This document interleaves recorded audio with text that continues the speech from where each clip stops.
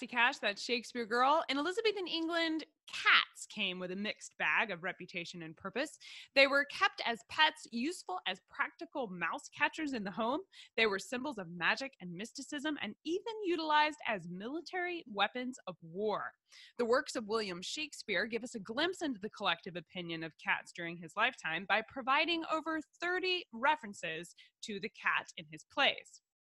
Some of these references resonate with what we expect a cat's reputation to be. Like in The Tempest, Shakespeare says, "For all the rest, they'll take suggestion as a cat laps milk." Most of us have seen the cat lap up milk, and we can understand that reference or relate to what Shakespeare's likely talking about there. And he's intending to imply that the rest take suggestions eagerly. And that's an image of the cat that we understand, one of the cat being a pet, and it's rather basic. Cats drink milk. Sure. But then Shakespeare being Shakespeare, he gives us other opinions of cats from Tudor England that are not so ordinary for us today. And they make us ask questions. For example, in Two Gentlemen of Verona, we have this quote, which I really think I ought to frame and hang in my house, as I often feel exactly this way about many of my pets. "I think Crab, my dog, to be the sourest natured dog that lives, my mother weeping, my father wailing, my sister crying, our maid howling, our cat wringing her hands, and all our house in a great perplexity." And I don't know about you, but the entire phrase, "our entire house in a great perplexity," makes a lot of sense to me. And anyone with pets at home will immediately nod their head or even say out loud in agreement, "Yes, I know exactly what he's talking about here." And you skip right past the little reference of the cat having hands and wringing his hands. Why does the cat have hands, and why is she wringing them? Another great quote that makes sense at first, but leaves you with questions, is from King Lear. "Thou owest the worm no silk, the beast no hide, the sheep no wool, the cat no perfume." Now, I know King Lear's sanity gets questioned in that play, but does anyone else get perfume from their cat? The silkworm reference makes sense. So does making hides from a beast, because we're familiar with leather today. And of course, getting wool from a sheep. But there's a history question there in that line about cats. Why would we owe the cat perfume? Answering questions like these that come up in Shakespeare's plays is a great way to explore Tudor England and the time period behind the plays that the bard was writing. And today we're going to take a look at the history of cats in Tudor England, looking at Shakespeare's lifetime in particular and the references to cats in his plays. In 1484, Pope Innocent VIII wrote a decree against witches in which he declared specifically that cats were unholy. He ruled that whenever a witch was convicted of her craft, her cat was to be burned at the stake with her. This edict is one reason there's a legend that a black cat will jump from the flames whenever a witch is burned at the stake. The hatred for cats, and even for cat lovers, since loving a cat is one way you could get accused of being a witch, meant that cats were often rounded up and exterminated like pests. During Shakespeare's lifetime, the hatred for cats was such that for her coronation, Elizabeth I had a cat burned in a wicker basket to symbolize the releasing of demons. In the mid-1560s, when Shakespeare was just a baby, King Charles IX of France celebrated St. John's Day by having 24 cats publicly burnt as a mark of celebration. And there are even records of the court and lay people participating in this activity like it was this fun, festive thing to burn these cats alive. This was the conflicted opinion of cats during Shakespeare's lifetime, and why some of the references from Shakespeare's plays seem to sound weird to us today. Founded by King John in the early 1200s, the Tower of London was actually kept as a zoo. It was full of a large menagerie of exotic animals, but some of the first residents there were cats. The very first thing that ever got put in the Tower of London for the keeping of exotic animals were a pair of lions. And in addition to large cats, many exotic animals would be given to the crown as a gift. And the Tower of London is where they would be kept, both for entertainment and the curiosity of the court that wanted to see these animals they'd never seen anywhere else in England. The first animals to arrive were lions. An elephant and a polar bear were also kept in the Tower of London. And later came tigers, kangaroos, and ostriches. There are remains in the tower that were found of a Barnaby lion, which was thought to be the largest and heaviest of all lion species. Shakespeare talks about owing a cat perfume, and following the rest of that statement, it seems as if Shakespeare is referring to the perfume trade. During his lifetime, cats were a source of musk that was used in cosmetics and perfumes for a wide swath of society. Perfumers, apothecaries, and grocers would trade in goods prepared from either living or dead turtles, bears, and what's called a civet cat. Elizabeth also kept a pet monkey in the palace, a parrot in a cage, and she kept a civet cat known for its musk-like odor.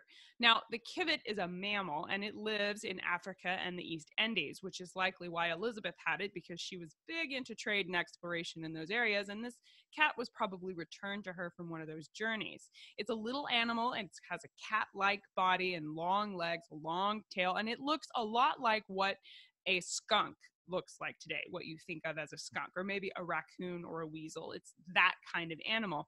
And it is distantly related to the domestic cat, but the civet is not a cat in the same sense.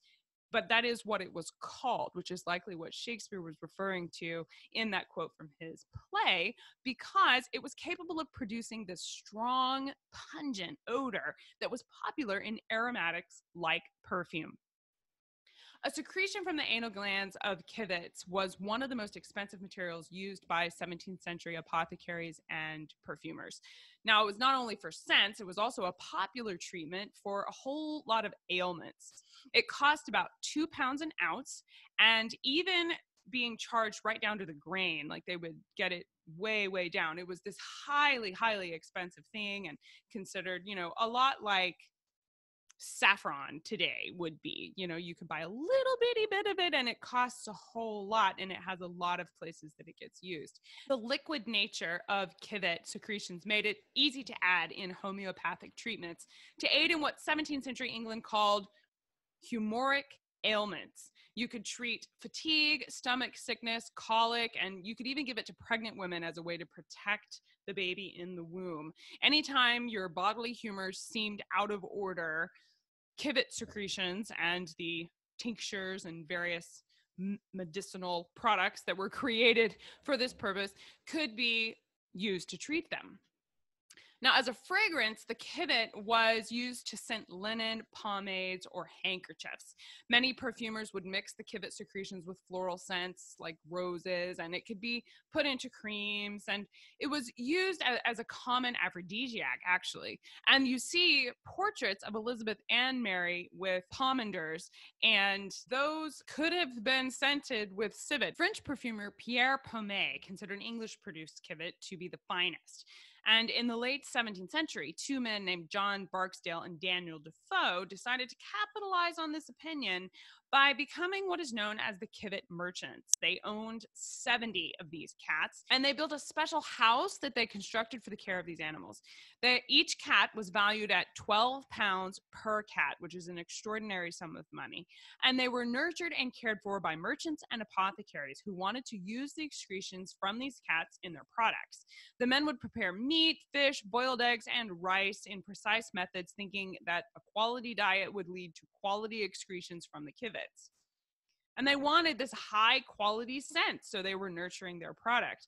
Now, they were not at all concerned with animal cruelty in Elizabethan England, and not only would these cats regularly have their anal glands scraped, a process that was really hard to even read about to learn what was going on, because it was painful and it would result in the cat's death if you did it too frequently. And they had a schedule down where they knew how often you could extract the secretions and not kill the animal. These merchants and apothecaries would even display their caged cats for customers as a way to demonstrate their prowess in perfuming, as well as their freshest possible ingredient. Pictures of the civet cat were often used in the marketing materials for these businesses, including trading cards and business signs. Sir Hugh Platt's Elizabethan recipe recommended immersing the secretions from the civet cat in rose water, and his recipe included laudanum, benzoin, storaxes, ambergris, civet, and musk. These recipes were made into popular perfumes that were usually only available to the wealthy, but I'm sure William Shakespeare would have smelled the scent created from a civet cat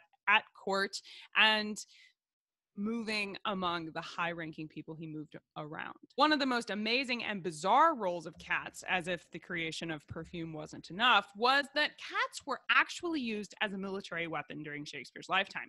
It was an actual strategy to burn down the town that you were besieging, to strap flammable material to a cat and set the cat on fire and let it loose in the town. And I can provide references for this because I am not making it up. One of my sources is from National Geographic. So this is a real thing. It really happened. But the cats were extremely hard to catch anyway. And so once you set it on fire, it's even that much harder to catch. And so the cat would run flaming and mercilessly spread fire all over an entire town during what is ultimately the death run of this cat.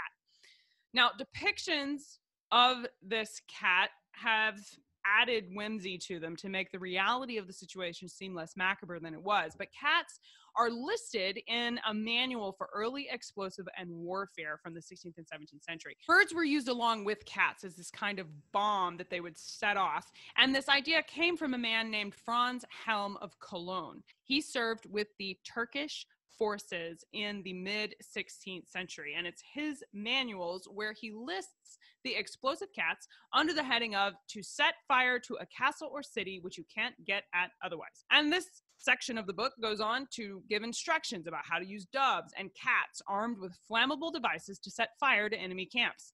The book demonstrates a grisly situation for these poor forlorn cats, which you can officially feel sorry for, because they would capture the cats from their homes and then set them loose because the cat would run back home and try to hide. And it would hide in highly flammable places like a barn or someplace with hay where it was very, very easy to catch fire. And the cat would instinctively think to hide there, but in so doing would unwittingly set ablaze large structures that were difficult to squelch, leading to a town fire. Now, when they weren't being used as military weapons, kept as sideshow curiosities, burned at the stake along with witches, or having their glands harvested for symbols of wealth and status, cats were, on occasion, kept as regular household pets during Tudor England. That's surprising, considering if I were a cat, at this point I'd be done with humans. But it seems there were still a few cats willing to lend their assistance to families as a household pet. During the reign of Richard III, Henry Wyatt was imprisoned in the Tower of London, and he claimed he was saved from starvation by a cat who daily brought him a pigeon. After he was released under Henry VII, Wyatt would spend his life praising the values of a cat, and Clare Ridgway of the Tudor Society writes that Wyatt is recorded that he, quote, would ever make much of cats as other men will of their spaniels or hounds. So he's a big fan of this cat. So whatever happened in the Tower of London, he came away loving cats. Now, even though cats made practical house guests because they could catch mice, there was some confusion about the cat's relationship with plague. During the Middle Ages, cats were associated with the rise in bubonic plague, and once the cat had this reputation under its belt, that's when the Middle Ages gave us the Great Cat Massacre, which saw an estimated 50% of the feline population in Europe killed because they were superstitious. You see, bubonic plague was spread across Europe by fleas on rats. The cat ate the rat, and this helps keep down the rodent population, which keeps down the plague. However, in the minds of some, and keep in mind that no one had sorted out the flea source of plague yet, so there was only a connection between cats and plague, but no one exactly knew what the connection was. And many people were unsure what was causing the plague. And so since there was an association, they got scared of cats. And once the cats took the blame for plague, they would often be rounded up and killed. The problem with exterminating all the cats, however, is that once they started eradicating the cats, the rodent population shot back up, which meant millions of rats carrying fleas infected with bubonic plague is now considered one of the main reasons the Black Death spread across Europe. When the persecution of cats finally ended in the late 17th century, the cats were able to hunt the rats again, and Europeans saw these natural hunters keep their towns rodent-free, and the plague decreased. Once they figured out that cats weren't trying to kill them through plague, many people discovered the cat is a great companion animal. Paintings from Shakespeare's lifetime demonstrate cats holding an affectionate place in the lives of 16th and 17th century residents. There are cats playing in the kitchen, kids playing with cats on the floor, and cats being depicted as a family member, which explains our first quote of cats lapping up milk. As they became popular household pets, people started breeding cats specifically for this purpose. There's record of a ship that crashed off the Isle of Man in the 15th to 16th centuries. And included on the list of the cargo for that ship is the first pedigree cat called the Manx. The American short-haired cat is considered as descending from this Manx cat. Christopher Columbus brought cats to America on his ships, and they did very well here, so Columbus can be credited with giving us cats. Thank you, Columbus. Cats were very useful mouse catchers on ships as well. They were small, they were easy to carry, and the mice already on the ship functioned as the cat's food, so you didn't have to bring anything extra for the cat. Being easy to carry, they were considered a great asset on these kinds of voyages. Superstition reigned supreme in Tudor England, however, and the conflicted reputation of the cat oscillated continually with the odd but verifiable truth that cats would be used to ward off mice by taking the body of a dead cat and the body of a dead rat and intentionally building it into the construction of a new home, with the superstition being that having them in the walls of your house would keep rats out of your home. Now, this was not at all proven to be an effective mouse repellent, but we do have records of embalmed cat and mouse bodies discovered inside the walls of houses from the 15th and 16th century, demonstrating that, as Shakespeare would say, this little factoid is as strange as it is true. While we may never know for certain whether William Shakespeare owned a cat, with all of this history and indeed drama about the feline swirling around his lifetime, it's no wonder Shakespeare mentions the cat over 30 times in his collected works. And I personally find it plausible to think that William himself might have had a cat at his home in Stratford, or perhaps even catching mice at the Globe. And if you enjoy Shakespeare's history and learning more facts like cats in Tudor England, you can join me every Monday and Saturday for new episodes. Learn more about me and my episodes at CassidyCash.com. Thank you for being here for my presentation today. I hope you enjoy the conference. Bye-bye.